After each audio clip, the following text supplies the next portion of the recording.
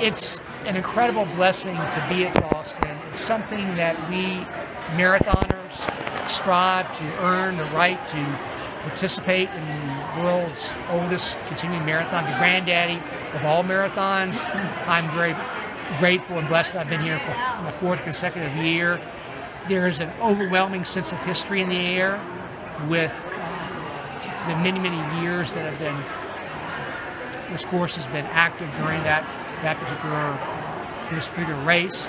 So it's very, very meaningful that you're part of history and you're part of this huge running community, and also the fact that the camaraderie here is so palpable. It's you walk down the streets in Boston and you run into someone you know from Fredericksburg, Virginia, or from some other. I actually met someone today who's a coach in Greece. He saw my hat.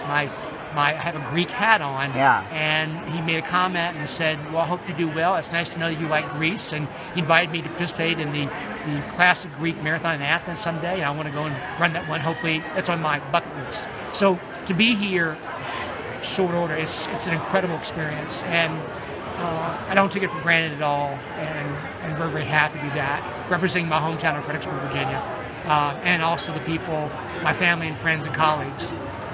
Well, and to be here, you've got to qualify. This isn't like a race that you just sign up for. Right, you qualify for this race based on, there are a number of other races that are qualifiers for the Boston Marathon, and I was able to do so in earlier events and have been able to come back this year. So it's something we work and strive for.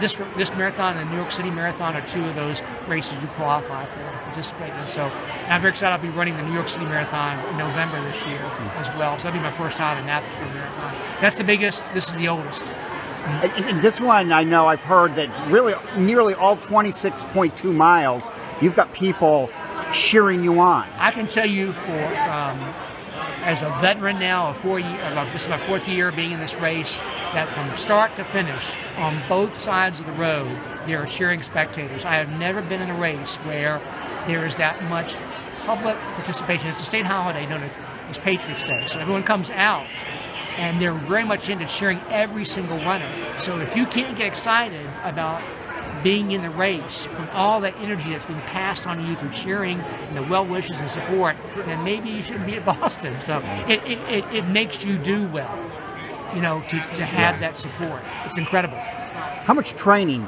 goes in to being a marathon runner?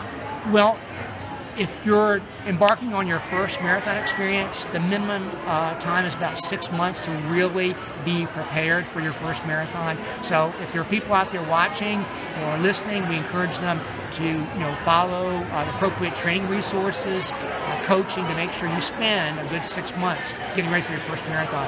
I train all year long. I train 6 days a week. I put in about 70 miles a week, various training regimens I go through to prepare as we get closer and closer to a marathon. But it's a time investment, a great time investment. But it's something you're either passionate about or not. And to me, after 28 years of being away from the sport, I was involved in high school as a long distance runner, a little bit in college, and then got away from it through my career. But I got back involved competitively 5 years ago, and I'm hooked, completely hooked. It's something that's near and dear to me as much as my connection to history and historic preservation, as you know, my other worlds I work in, and archaeology. I'm very, very passionate about long distance running and marathon running.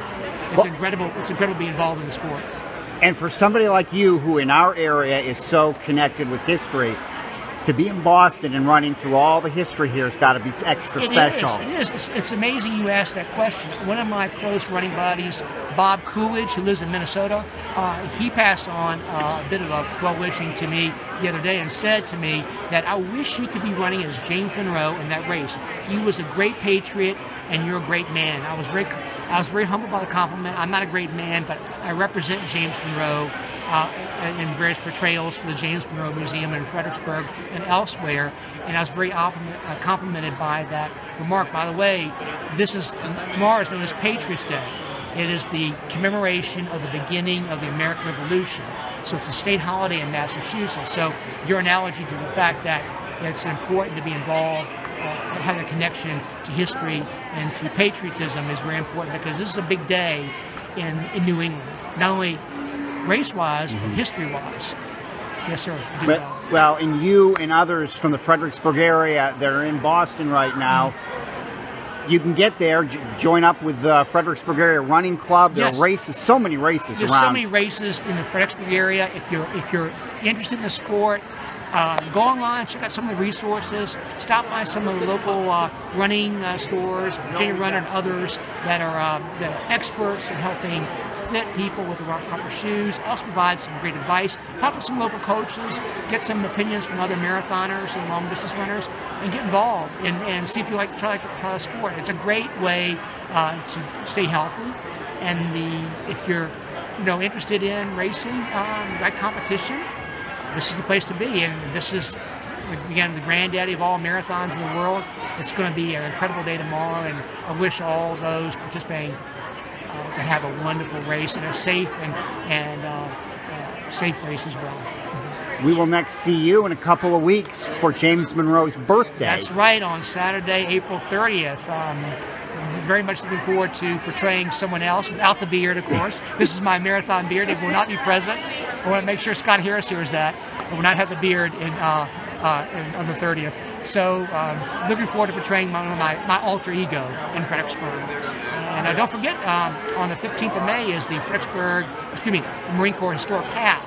A huge race in Fredericksburg. The Marine Corps marathon officials put on, and that's going to be a big race in Fredericksburg. About 6,000 runners participate in that. Huge race, middle of May. Yeah.